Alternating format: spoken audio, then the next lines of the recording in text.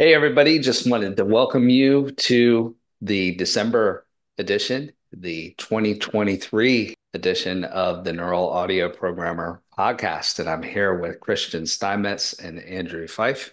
And we're here to talk about some of the uh, latest changes, latest breakthroughs that have happened in AI and audio. And maybe one way that we could start out is just by talking about some of our favorite developments that we've seen in the field. Obviously, this year has been a heck of a whirlwind for us and for the industry. And I'd love to hear your thoughts on what you've seen this year, some of your favorite breakthroughs. So yeah, I mean, so many. So there's been so many breakthroughs this year. Um, yeah, we were chatting a little bit before the we went live with the video, and yeah, I think what you said, Christian, about acceleration is definitely something that's just we're seeing more and more of like every year. And significantly in the last like couple years, it's just got exponentially faster in how much stuff is like coming out.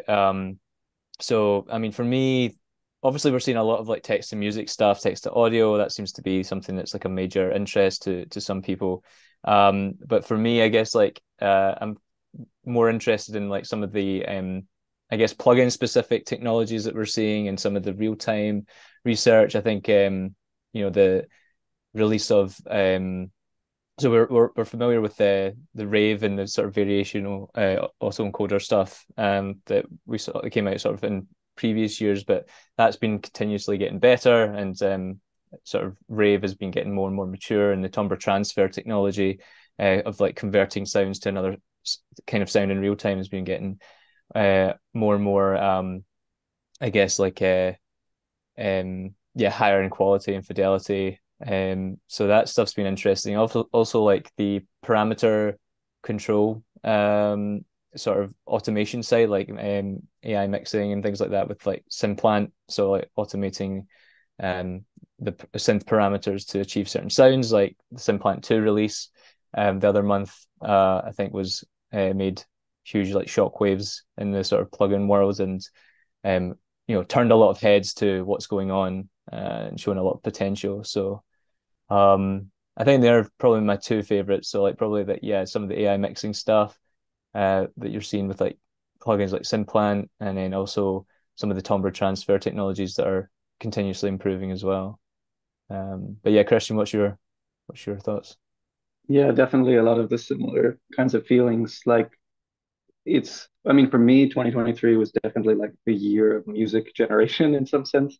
Like this stuff has been around for a while, and I was kind of reflecting a little bit on the original WaveNet model from 2016, which was in some sense, I think, what kicked off a lot of the interest in like audio generation or music generation with machine learning, back in 2016, so a number of years ago. And that's actually like one of the papers that got me interested in this field. And their original like really impressive demo was they were doing speech, but they also had trained it on some piano, solo piano. And you kind of was like one of the first models that could actually like generate some coherent sound on the order of a few seconds that like sounded like a piano.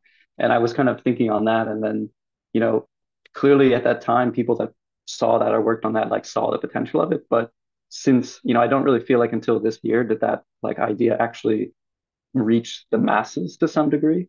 And now we're seeing like all these different text audio and music generators come out both from academia, like Meta open sourcing theirs, and then also a bunch of commercial options that are emerging, and a bunch of startups and businesses that are trying to build on this same idea that people were kind of like, that's never going to happen, or it's going to take forever to build it. So to me, it definitely feels like there's a lot of momentum happening there, and like a lot of players in the field, which to me is really exciting, because when you see that kind of growth in the space as people investing and like putting effort into it, it's likely that we'll keep getting better and better results.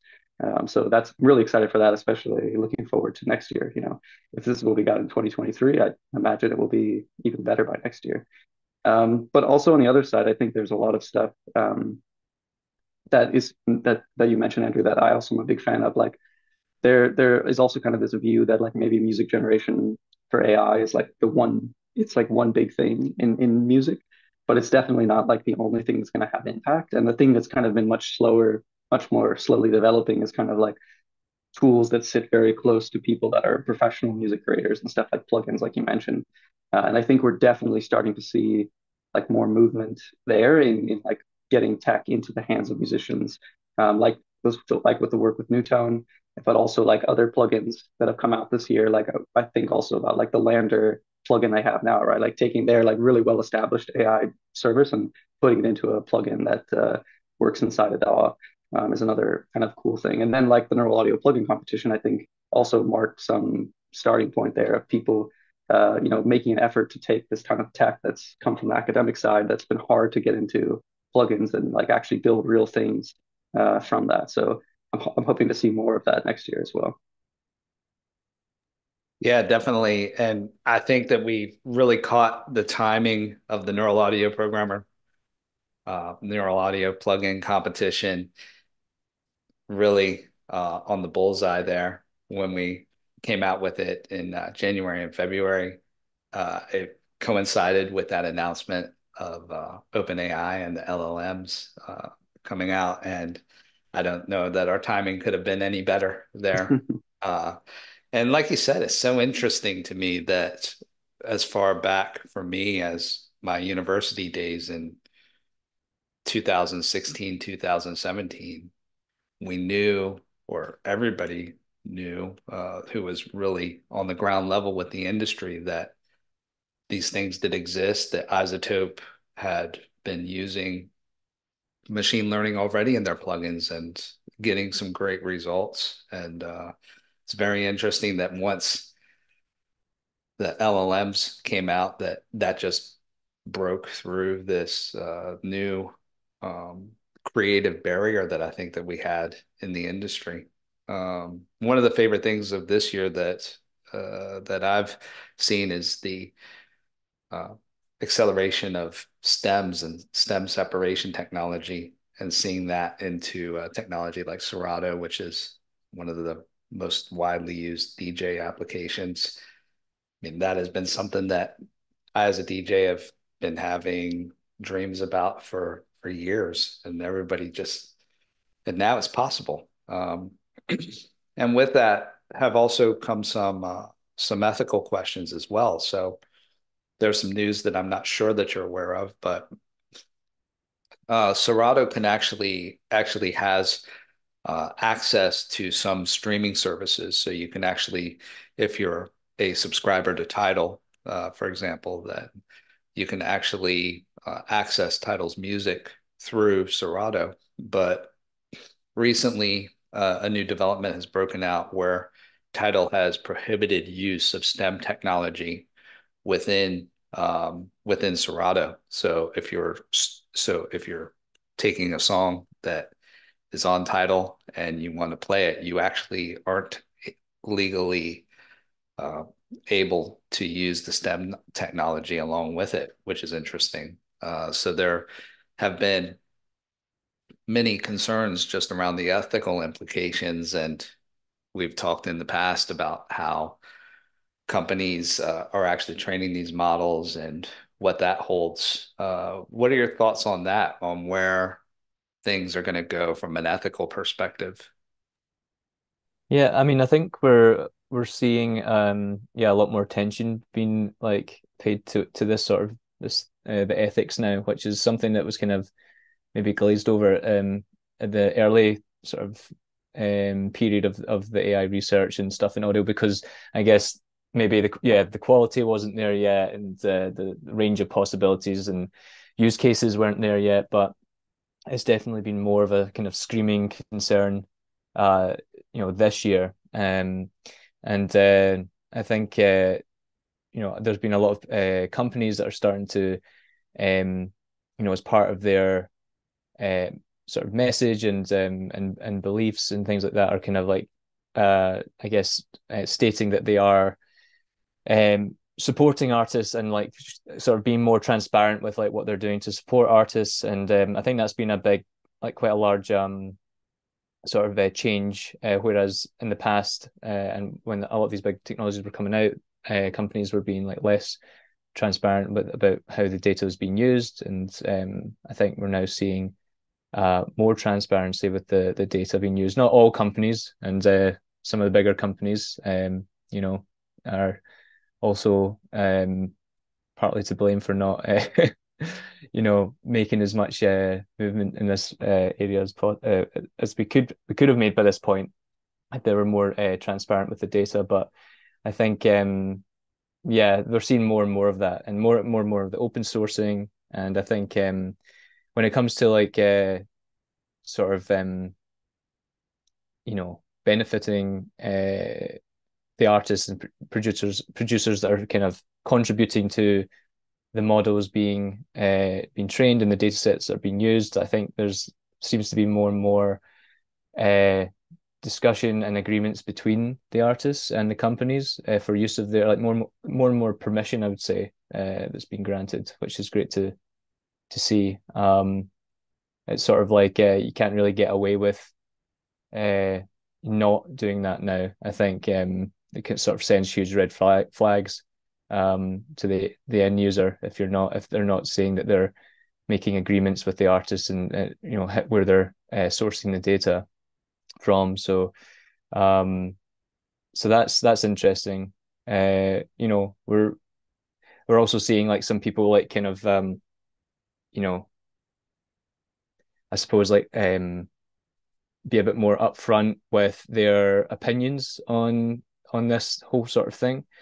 I think recently the VP of Ed Newton-Rex from Stability, for example, voiced his concern about the data usage at Stable Audio, and sort of left his position there due to how the data was being used. So I think a lot more people are being kind of outspoken, I think, about data usage and lack of transparency and stuff like that. And I think more and more people will probably sort of, I guess, make these moves, which will then trigger more and more companies having to like take action and like make sure that they're being transparent with their data usage and things. So I think we'll see more and more of the I guess like legislation coming into play that will benefit artists that haven't that's I guess been a sort of grey area up until this point, and still is hugely, but I think it's improving. But yeah, Christian, what's your thoughts on that? Yeah, definitely. I mean, I think this is also maybe one of it's like an emerging topic now in 2023, but will probably be a defining topic of 2024 if I had to guess.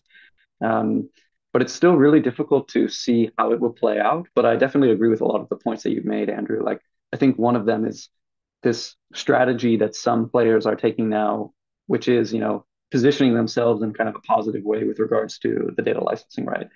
Since there kind of isn't any like actual legal groundwork yet to like say whether or not it's legal or not to train on copyrighted music, a lot of players are taking the approach of, we're going to try to make some effort to license data in a way that we think follows some fair approach. So, like, I think two common ones to mention there, I think, so like while Ed did leave his position at Stability because of the data usage, it wasn't because of what they were doing with Stable Audio. It was because of, from my understanding, Stability as a company's policy around data usage in other modalities.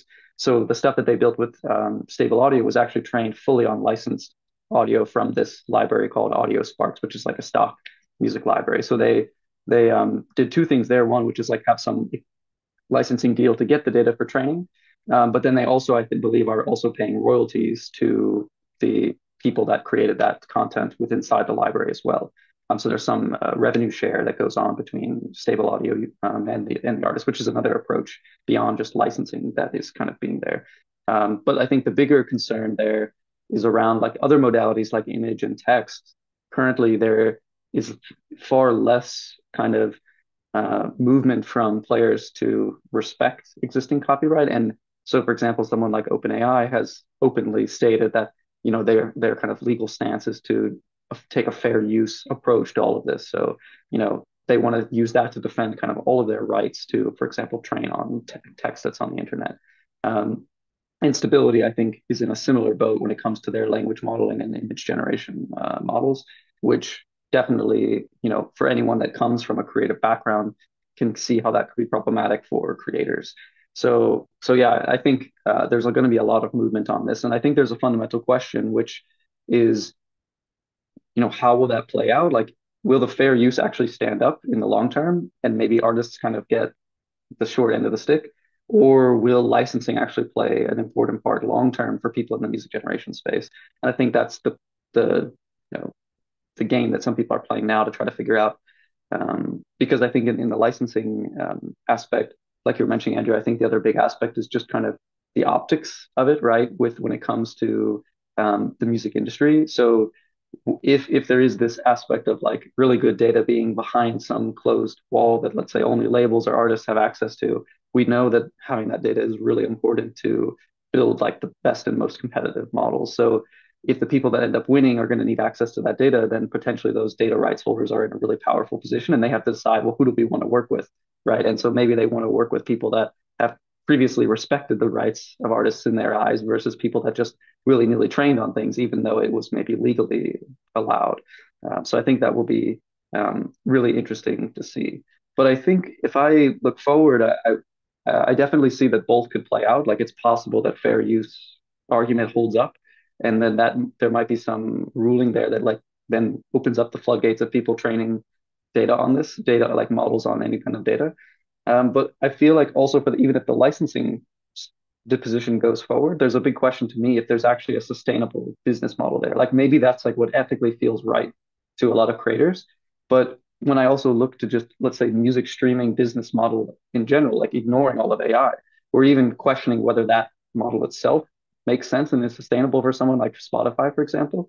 And so I wonder if you add on top of that just also this other business, which is like, we want to train on a bunch of music and generate more music that could potentially take away market share in this existing business. Is that actually going to make it even harder for streaming services? And if there's no streaming service, how are you going to make money, licensing data and things like that? So that's still really all up in the air. Yeah, that's interesting because so my prediction on this is that they will probably my prediction, and I'm happy to stand on this if I get proven wrong, is that there are too many companies that have too much money, too much power to let fair use move forward in that type of way. That means that opportunities for businesses like, let's say, Universal to make licensing revenue off of data from their movies, from their music, is just going to be lost. Can't see how a court is not going to rule that fair use is going to be okay for IP like that. And then, like you said, if it's a licensing model that moves forward, how does that compute into business models? Does that mean that anybody's actually even going to be able to make any money off of this? It's very interesting because companies like OpenAI, if it becomes a licensing model that moves forward, does that mean that OpenAI may be finished because they're not going to be able to use the models that they've trained? Um, yeah, very interesting space at the moment. What are your thoughts on I'm curious about how data for Gemini has been trained. I mean, where does so that's Google's new model that works with text, audio, images, and video. I'm wondering, I haven't looked into this, if their data has been trained on just the internet's data, the data that we've given it as users of Google, I mean, I use Google Workspace in my for my company. What are your thoughts on that, on that breakthrough? Because it sounds, I saw the video, the keynote on it, and it looked amazing. But then I also saw that an article had come out a day later that said that a lot of it had been faked that maybe not faked, but just played up in a way that was exaggerated and that it wasn't. We saw the interaction between the user and the and a voice that was responding. So my understanding is that this was actually a text conversation, not an actual voice conversation. What are your thoughts on that? Yeah, I think was it with Gemini they also like announced like different tiers of like versions like si like model sizes, which is kind of interesting because yeah, I think I don't know if this is the case yet or will be the case, but I feel like maybe they'll be more likely to kind of uh release or deploy like the smaller scale versions first before maybe and keeping the larger train models kind of like you know what's used to train them like kind of in internal. I'm not sure, not that might not be the case of what happens, but I guess it's much easier to release things about this and the smaller models and know what's and sort of be a bit more transparent about like the data that's been used to train those. Um, so I guess they're planning to sort of because I think the idea is like the smaller models can run on the consumer machine. Mhm. So yeah, so that'll be interesting to see how they sort of deliver that in regards to like yeah, talking about what's been used to train the models and things like that. The larger models, yeah, as far as I'm aware, it's not really been publicly um stated, yeah, what they've been using to train for those results that we've seen in the keynote, for example. Yeah, so I'm not sure how they're going to move forward with that. It'll be interesting to see and see Yeah. like, what might be the uh repercussions or the reaction to it. But yeah, I don't know. That's just my thoughts on it. Just so far, it seems kind of still a bit ambiguous, maybe, and regarding that, like how they're going to sort of action on things, and what's going to be the result and response to that. I don't Yeah. know, Christian. Do you know any more on that? Before Yeah, Christian starts, yeah, I was just gonna interject because it made me think of a couple things. One of which was that I'm not sure if you saw the benchmarks from the Mm, video. yeah. I kind of expected the benchmarks to be a little bit more of an improvement on what OpenAI has already done. So it surprised me that the benchmarks were still quite close to OpenAI's results. Um, Hmm. Another thing that I was thinking of was just looking at I was watching the video and I'm very curious as to people for two people whose profession is actually centralized in AI, what your thoughts on this was that I was looking at this and I was just thinking, what are the business implications of this? What are the product implications of this? Because I wasn't really it wasn't really coming to me and I was thinking, am I missing something? Because you put a notepad on a table and it's like, the AI responds, this is a notepad on the table. Wow, looks like you draw a curved line. Oh, wow, it looks like a duck. And I'm thinking, what does this mean in terms of products? Because it's not really, I mean, in terms of what we, the under of what we perceive of the model's understanding is impressive. But in terms of how am I going to practically use this every day? What does this mean for me in terms of how is it going to change my life? How is it going to revolutionize my life?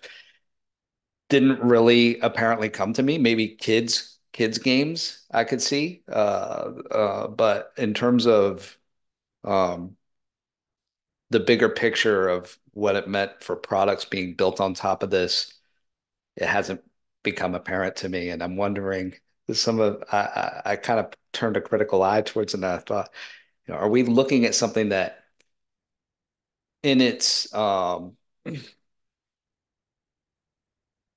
that looks impressive in its particular context, but for wider use may not have as many uses. What do you think about that? Or am I just seeing it all wrong and that there are massive implications of where this is going?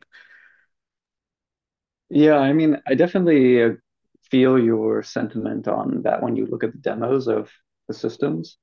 And maybe that's actually a pretty good criticism of their marketing strategy, but I don't know what their bigger game is. But I do have an answer to your doubts, I guess, because for me, what I've seen and what I believe to be the real potential value add of these kinds of very powerful general purpose foundation model that's multimodal is essentially it would be the next generation of software development. So it's really integrating this thing as one building block within a larger existing software ecosystem. And another way to say that is kind of like what I call, and I didn't invent the name, but like what people call AI agents, essentially. And so that's the idea where it's not so much just this text box where you ask it a question, like the chatbot kind of thing. It's more like where you have some existing software infrastructure with databases and UI, UX, and things that are communicating and having to make decisions in some over time.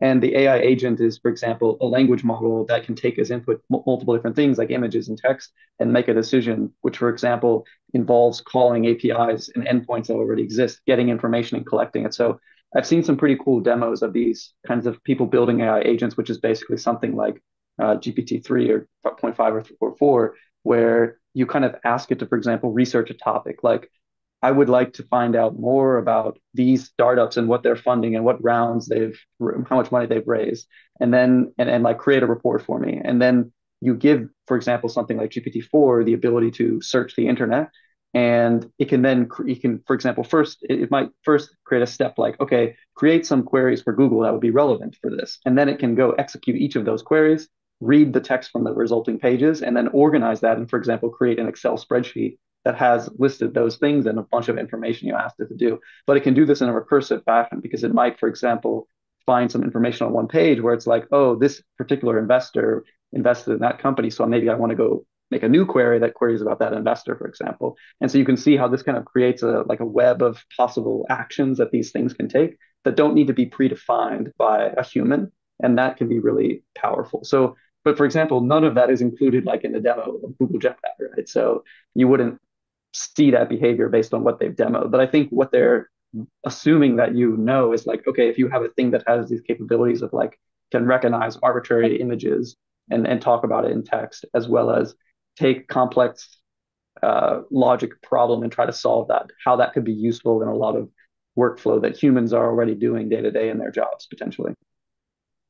Yeah, that's interesting. So what you're saying is that it becomes a much more rich interaction rather than a search box. So you have the search box, which is kind of your first iteration of I have a question, give me the websites that have the answer to this, and becomes more of a comprehensive, cohesive type of workflow. So yeah, I could see some of that. And like you were saying, some of the examples that they were showing in the demonstration, made me think, well, that's all right, but there was one where it was I'm planning a party for my kid, um, and it came up and it developed this. I think it was like a web page or a PDF that was interactive that had all of these graphics, all of these different things. I don't know. I'm like on one side, I'm thinking that's really cool and that could be really interesting, especially if you're doing a research project. I like what you were saying about a research project being one where you say, okay, I want to know about the history of India from 1100 to 1400, and it's pulling in all of these different pieces of information. Um, then it's combining them in a way that's much richer and more interactive.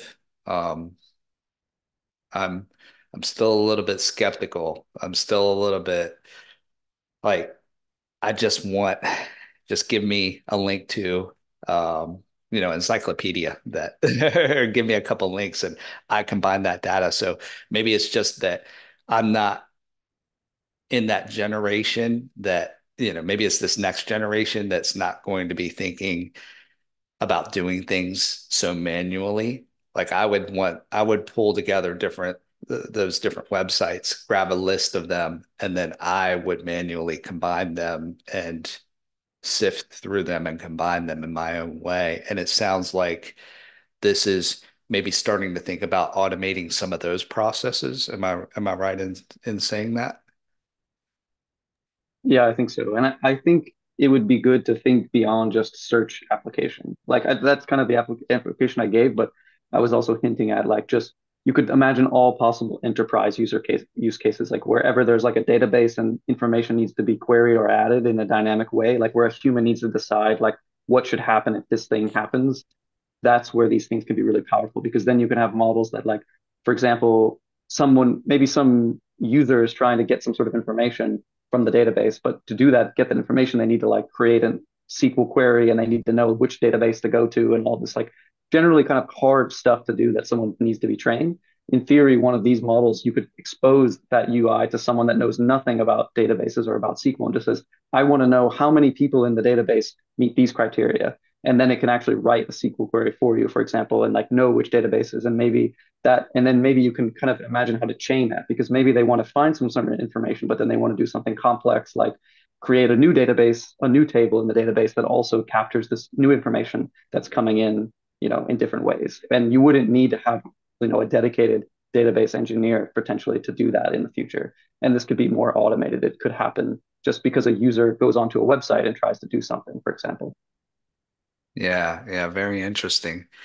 I'd love to hear your thoughts on Gemini in general from your perspective, and then the next question that I was thinking about is just thinking about how this applies to music creation and to what we do with audio. Because, well, let's get to that after you give your thoughts about Gemini. Yeah. Well, I mean, yeah, I mean, I was going to touch on that actually, just when you guys were sort of discussing that, was just like the how this sort of multi-modality kind of type system will impact, I guess, like music creation and sort of music production, for example.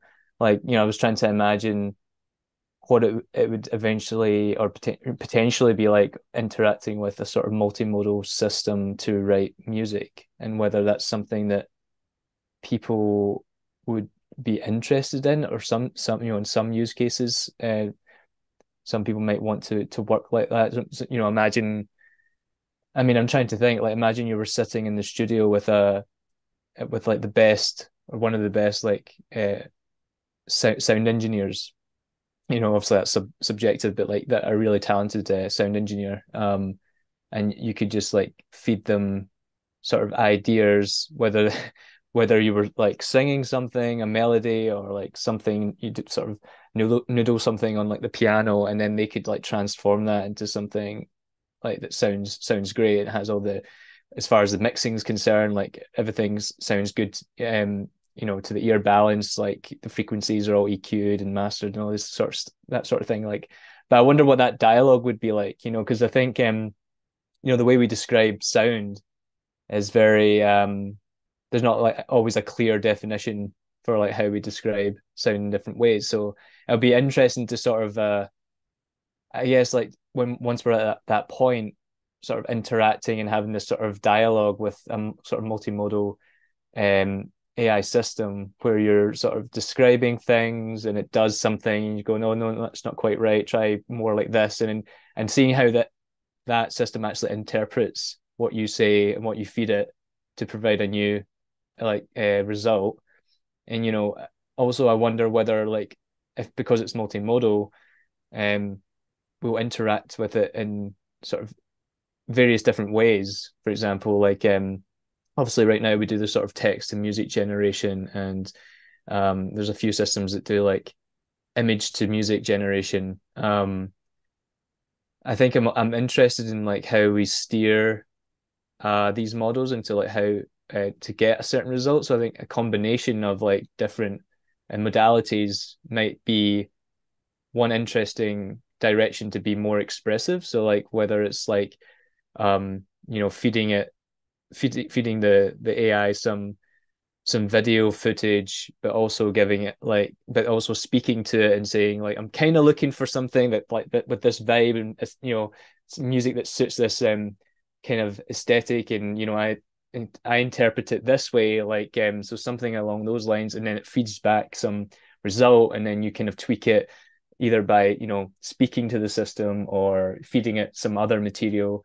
Um, but yeah, I'm curious whether that's something that you know will be interesting or like people will want to work with when it comes to like music production, or whether there'll be a separation. And I think realistically there will be a separation, and like some people work with like these models, these agents, it's like a kind of co-producer, but like Output's recent the name of Output's recent service with the co-producer kind of idea, but like more like a literal co-producer. So it's an AI agent that you sort of interact with, whether that will be an interesting way of working, or whether musicians and producers still want to find sort of tools that they have a greater sense of like control over and like mastery of. I think that's what a sort of interesting thing to think about, is like whether as a creator we kind of want to have tools that we feel like we kind of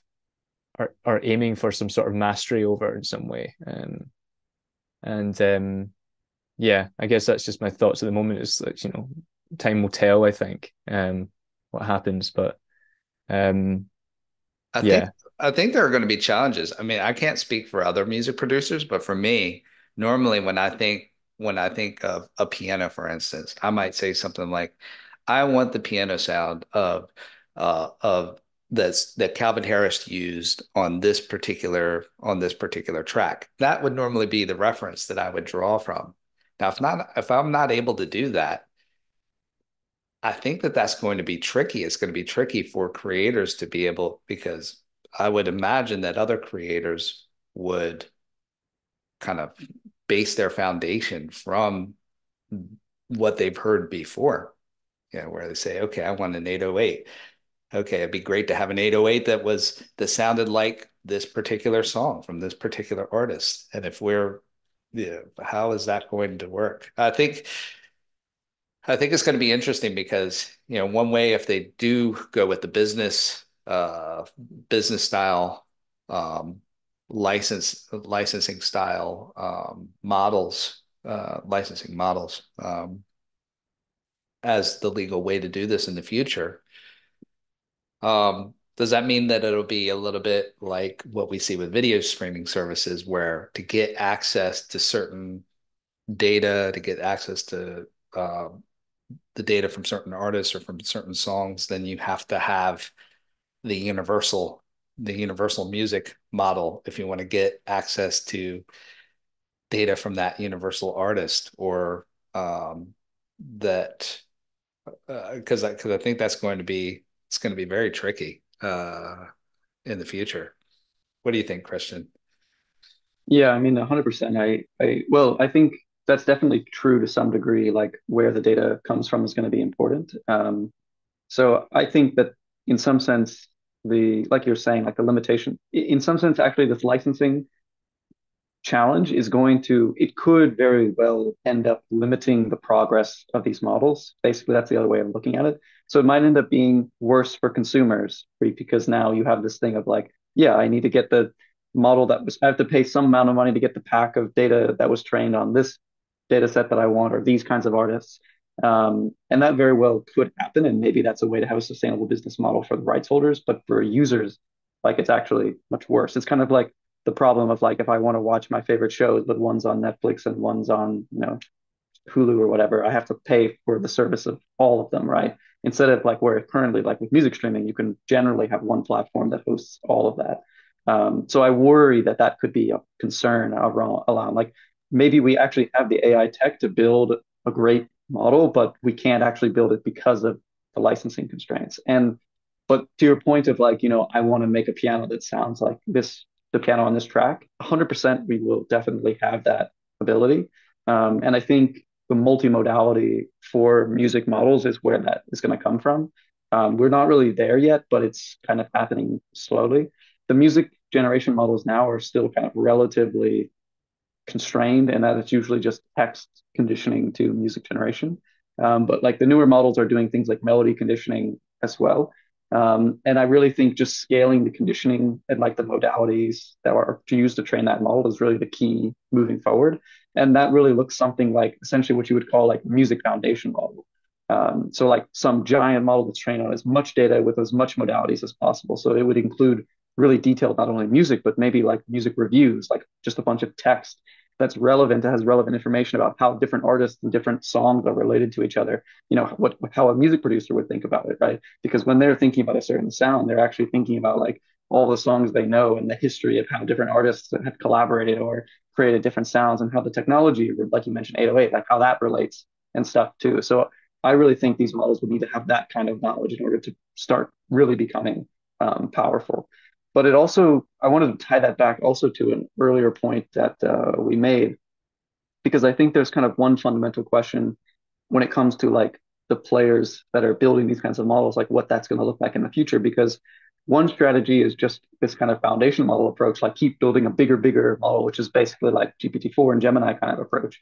And in some sense, they might even want to encapsulate music as a subdomain of their giant model, right? And so maybe you don't even need a music specialized model. Maybe Gemini actually could be that thing that is your music AI co-pilot in theory, because it has all the modalities, it's been trained on a bunch of data, and it could be really good at that. But there might be practical constraints to that. For example, it's just too expensive to use that giant model for music production. So then there's like this question of maybe the better option is to build more specialized models. So like maybe a music only model, but it could even be more specific than that. Like, should there be one giant model that does everything for audio? Like, for example, it can generate audio, but it can also create mixes. It can remove noise. It can do stem separation. Could that just be one giant model that's actually better because it does everything, as opposed to having specialized models? And that for me is like a fundamental question, I think, both in the research and in the product side that we don't really know the answer to yet. And I think we'll see that unfold. But it's really interesting to me because everyone kind of has to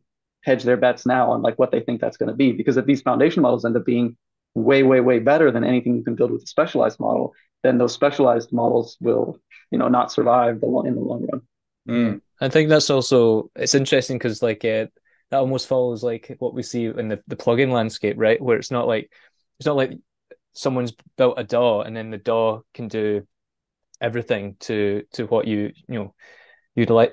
That's why the plugins became a thing. Like sort of they have their own quirks and characteristics, and they do things differently, and they all have their own sort of behavior and this one plugin might be better at doing this thing, and another plugin might be better at like doing this. And I think yeah, and saying that there's not also there are plugins that sort of come out that can do like a lot like a jack of all trades, but then they have their set purpose, and it's not like someone depends purely on that one plugin for everything. So maybe that we'll see a similar like phenomenon in the sort of the AI model sort of landscape as well, where sort of there's these massive models that can kind of do something quite well, but it's the specialist models that people flock to because they do something really well, and yeah, for a very particular task. So that could be also one direction and I think it's quite a realistic direction initially. Anyway, like you said, Christian, like there could be the potential outcome that these massive models like just swallow all the more specialist and specific models. But I think in the short term, anyway, I think there'll definitely be room for a lot of like very like smaller and more specialist models, as well as the sort of larger models. Um, so yeah.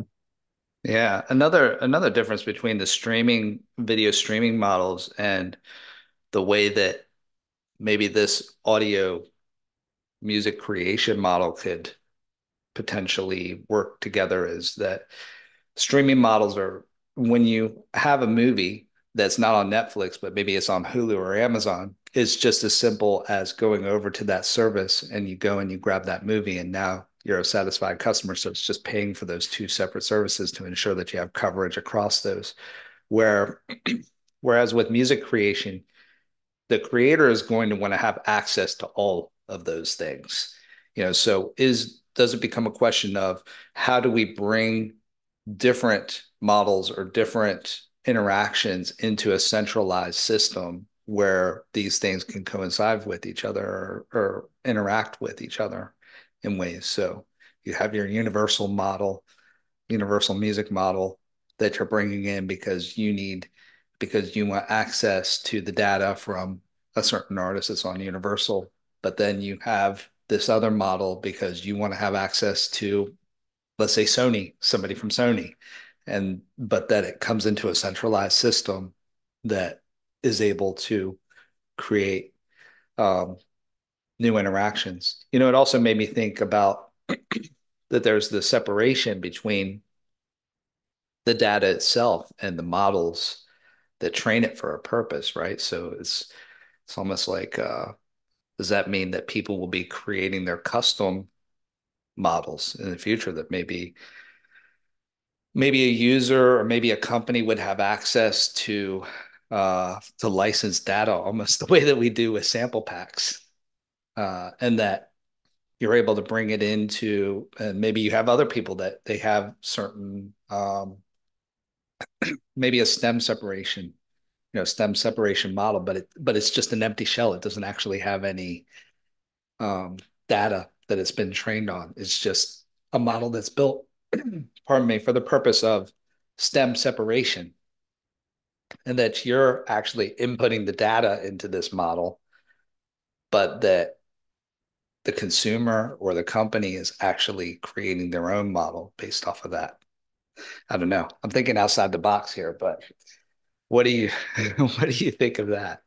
Does that sound crazy or not realistic or Well, I think the first like technological blocker is that like to get a good model, you basically want as much data as possible. So I feel like the real harm to the consumer if rights holders don't want to share the data is that if you do have this model where it's like, okay, there's the Universal model, the Sony model, both of those models will be weaker than one model trained on both, basically. mm, Right. So it seems more likely that this will play out at the kind of like business or company level so that each company will be like, we want to provide the best model to our users. So we need to negotiate data rights with all as many rights holders as possible so that we can collect as much data as possible and then train on that and provide a model. Now, how the monetization like goes from like those rights holders to the companies to the users, I think is what's undefined. But it seems really like it would be a huge limitation to say like, yeah, only this model can be trained on that data and this model can be trained on that separate data because those independent models will be weaker than one model trained on both. And really what we would want to build any of these really powerful systems is one model that's trained on the entirety of all recorded music in history, essentially. yeah, yeah, that's an interesting one. Um, Going back to the output pack generator, what are your thoughts on that? Um, Seems like is I haven't had a chance to experiment with it, but with that one and Splices Create, does this mean that this is the end for sample packs? Because this seems like a great battleground of okay, now we have models that are generating sample pack content. Is it better or is it even on the same level as what we're seeing curated from creators and producers? What are your thoughts on that? So yeah, I mean, is it the end of for sample packs? I think maybe following this paradigm, like we're seeing like a repurposing of sample packs, right? Because sample packs are actually in this sort of when you look at it in this way, it's kind of like really it's like high quality data. It's like data sets for these kind of models, and so obviously sample packs are used extensively for as instruments and various different purposes right now. But we are seeing this sort of emergence of these I guess like neural audio instruments and synthesizers that potentially offer more like granular control of the material that's produced. And I think the thing is that we in order to achieve that and to have these tools that can do that, we also need the sample pack sort of high quality data to also train the models. So I think we're seeing from like Splice and output, them sort of leveraging the high quality data that they have access to, and you know, the licensing to train these models. So I think it opens up another dimension for what their services can offer. Whether outputs arcade will like include the co-producer kind of functionality at some point, whether generating samples is being able to generate your own instrument, essentially text prompt, create some samples, and then create your own sort of playable instrument, whether that be something the direction they go with it, or I think at the moment it's mainly it's like a kind of web front end right now, where you can just you do the text prompt, you generate the samples, and you can use them how you want. But yeah, it'll be interesting to see whether they build that functionality into maybe arcade or something like that to sort of complement and extend what they already have there. I think that one of the greatest things from I've only had a quick play with the service, but one of the interesting things is that it provides variations and options. So you can give it some text, and it doesn't just generate like one thing; it generates a whole range of things, and that is, I think, as a music producer, musician, that's quite powerful. Being able to rapidly audition material and rapidly curate. I think that's what we also saw and currently see with Splice's create stuff, is like it's trying to streamline that sort of curation process, and be able to like find sounds that go well together quickly, and be able to audition different sounds really quickly. And I think text is potentially quite a useful modality to maybe steer from a huge I guess pool of material, like being able to steer like into like areas that you're interested in, like the audio and stuff like that. I think text is quite useful maybe for that. So yeah, so I think it's an interesting direction. I am interested more so in like how uh it sort of scales beyond what's there right now, and how it's packaged and sort of presented out with the sort of web service domain. I think yeah, we'll see. It may be included in arcade. That's my prediction. We'll see if that's the case. But I think it'll be interesting to see yeah, how that sort of is brought into the ecosystem that Output have already established. So yeah. And also how it affects sample pack creators and people who would normally be licensing this to these companies. Does it mean that they're going to start that this is going to start taking hold and becoming the way that creators start curating their own sample packs and curating their own sounds rather than rather than companies coming from the outside looking for creators to give them source material that people can buy. Very interesting. Um, Seems like a good time to start wrapping up.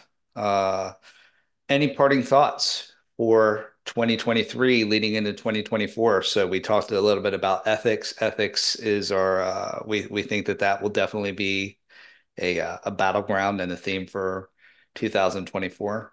What else are we predicting for next year for AI and audio?